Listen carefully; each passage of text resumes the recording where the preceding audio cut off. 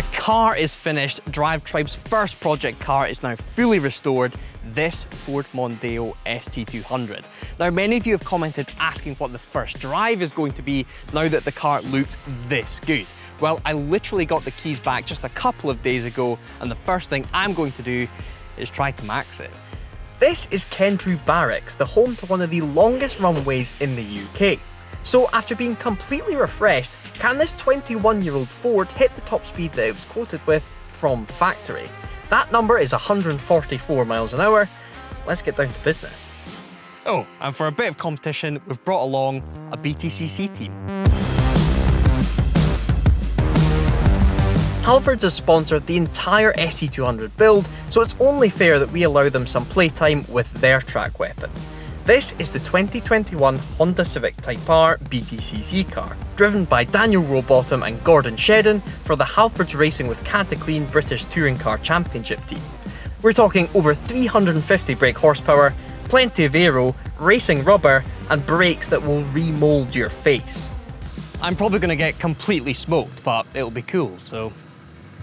While the Team Dynamics guys are prepping the Honda, let's get a couple of practice runs in the Mondeo. Now, Mr. Rowbottom may have an entire team of race technicians looking after his car, but I've also got a crack team of road technicians.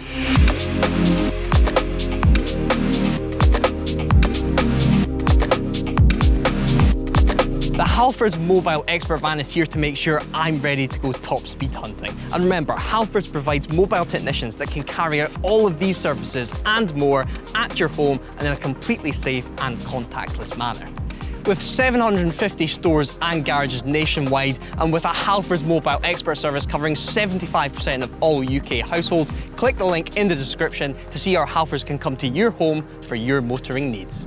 Before we head down the runway, I would like to stipulate that the car is ready for it. The guys at Mad Ford have fully rebuilt this engine and run it in, so it should be good for 144.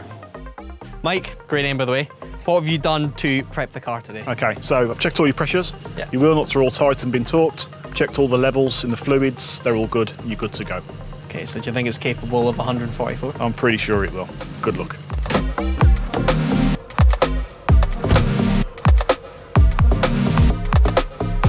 It does feel slightly odd that I've not driven this car since November last year, and then the first thing I do in it is try and drive it as quickly as I can down a runway. And what a runway it is. You can see nowhere near the end of this thing. Built as a bomber base back in the day. Okay, let's send this Mondeo to the moon. 3, 2, 1.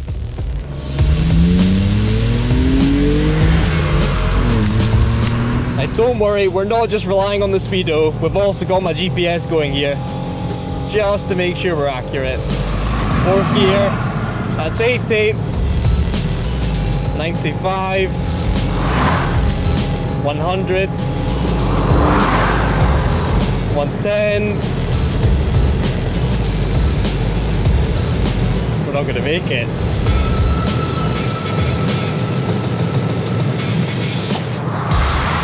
116!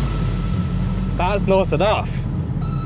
Okay, I thought one of the longest runways in the UK was going to be enough, but after that first run, I'm not so sure. So we're heading right back to the start. We left a bit of space on that first run, so I'm going to go right down the bottom and give ourselves every single chance. Okay, a bit further back this time. Let's give it a bit more beans.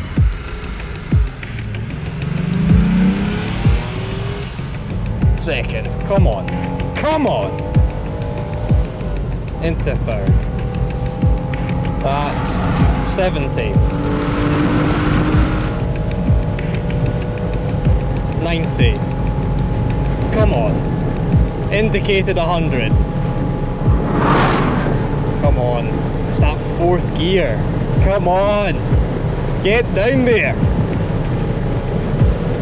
We're past last time, 120.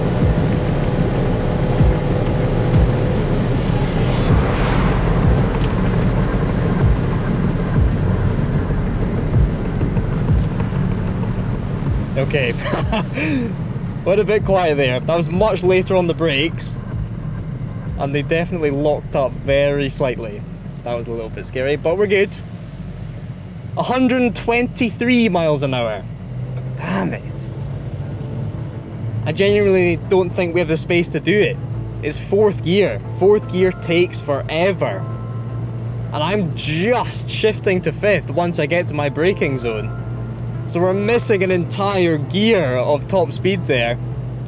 I guess once you're up at that sort of speed, the aerodynamic effects of the car are high, and 200 horsepower clearly is just not enough to really overcome that over this distance. I'm sure the car would get there, we just don't have the space. So as it stands, 123 miles an hour is the fastest I've driven this car, and probably will drive this car. Now, onto the touring car.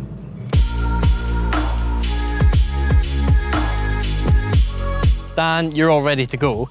What are you expecting from this top speed bike? 'Cause it's not really built for that, is it? No, it's not a top speed car, it's not a drag car. We'll gear them differently for circuit to circuit.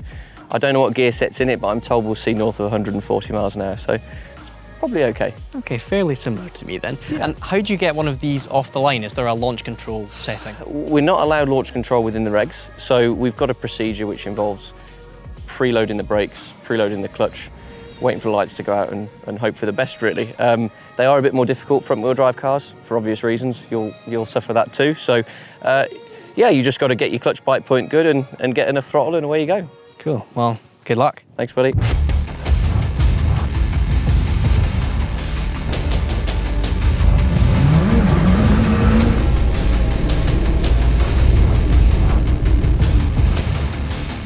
I can't quite believe I'm looking across at that car. That car has just come back from Brands Hatch from a full British touring car weekend, and we've got it here, the 2021 touring car. Mental. 3,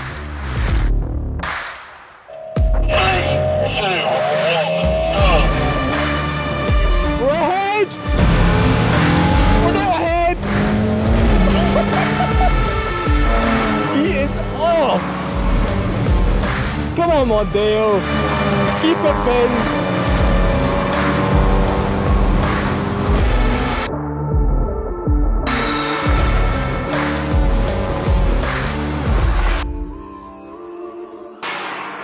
Okay, I think we're well and truly beaten there. That was insanely cool. Let's get alongside him. Daniel's a good lad. I know it was a bit of a demolition, but I hope that race looked as cool as it was being in it. Frickin' awesome.